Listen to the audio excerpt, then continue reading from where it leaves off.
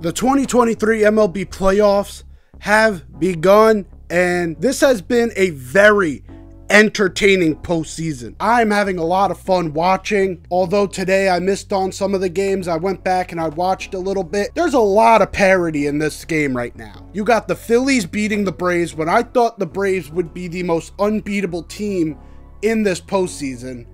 You had the Diamondbacks kicking the shit out of Clayton Kershaw.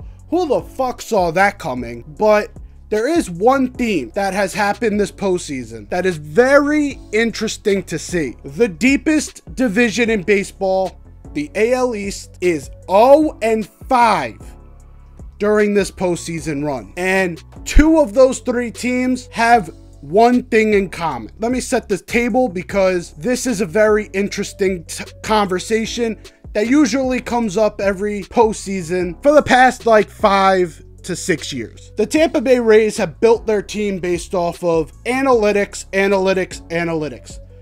They don't want to spend any big money on players. The only big money player they have is Wander Franco, who we're not going to talk about him. We don't discuss that around here. Only reason they gave him that deal is because he's homegrown, right? And they needed a guy to sell that place out, which he can't do right now, and they have nobody to put people in seats. They had the lowest attendance in postseason history since 1919. Anyways, I digress. My point is, they have a system that has been raved about for the past decade or so.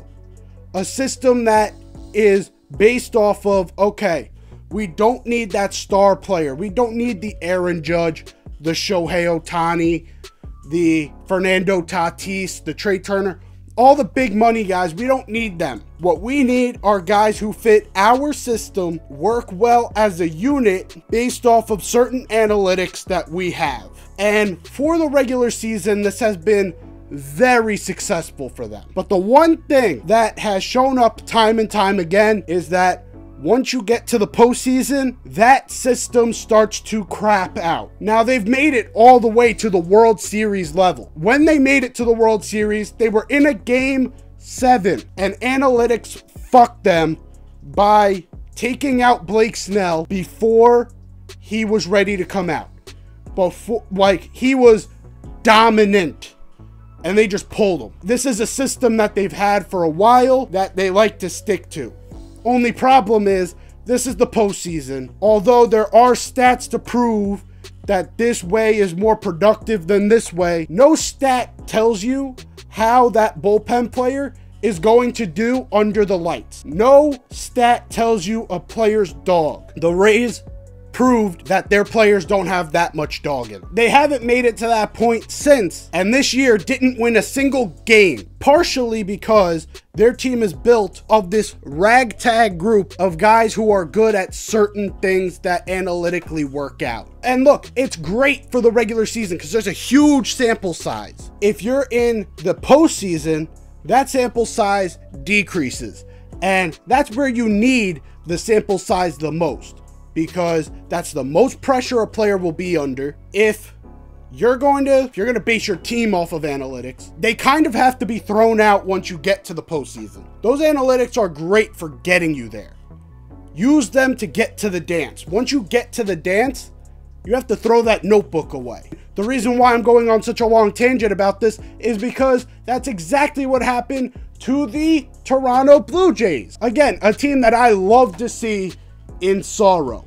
I love to see that the Toronto Blue Jays are in peril right now. They have won as many games in this postseason as the New York Yankees in 2023. Let's get back to the subject at hand. Jose Barrios was pitching a gem. 4 innings of absolute dominance. Some of the best baseball he's had all year. In a season that has been a resurgence year for him. He used to be an all-star caliber guy. When he was with Minnesota, he was one of those guys you feared. He was one of those guys that you did not want to go up against because he was an ace level guy. There's a reason the Toronto Blue Jays gave him $131 million. Yet they pulled him after 4 innings and gave up 2 runs right after because they bring in another starter, Yusei Kikuchi, who, yes, has had a somewhat of a rebound year. But if this is the best you get out of Yusei Kikuchi, that is not a good starter. He is not that good. To take Yusei, who is already not that good, out of his element of being a starter, putting him in the bullpen, which is a different type of warm-up, which is a different type of atmosphere, which is also a different type of way you have to pitch. That's a hard adjustment to make. And you're making that adjustment now because of analytics and because of the notebook. And the fact that John Schneider went to the media, defended that decision by saying, yeah, we had a few different plans in place. Jose was aware of it. He had electric stuff, you know. Tough to take him out. You know, I think with the way that they're constructed, you want to utilize your whole roster, and it didn't work out. You know, I think you can look at it broadly and say it didn't work out because they scored 2 runs when we did make a change. You can also look at the fact that it didn't work out and we didn't take advantage of at-bats we had with runners in scoring position. So bullshit. Bullshit. It was a terrible mistake. Own up to your bullshit. Let's get on with it. You defending that is absolutely despicable. Despicable to your fan base and despicable to your team, to your locker room. You're not going to take any blame for that because, look, I get it.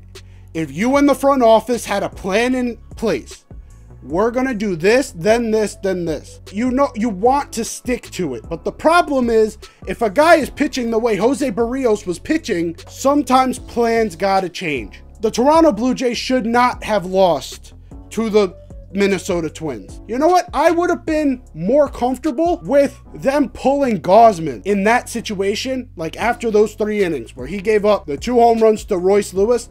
I would have been more comfortable with them doing that to their ace than doing what they did to Jose Barrios. To come off of that game where the Minnesota Twins rookie has 2 home runs, Jose Barrios walks that guy because he doesn't want to face him, probably a call from the dugout. You decide to pull him off of that for a guy who's unproven.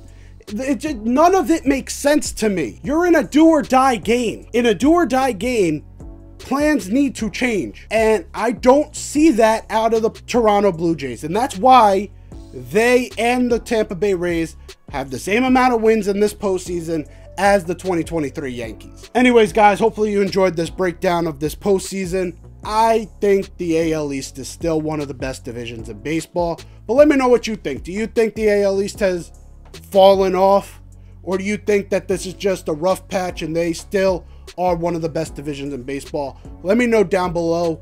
Like the video if you enjoyed, subscribe if you're new, and I'll see you guys in the next one. Take care and peace.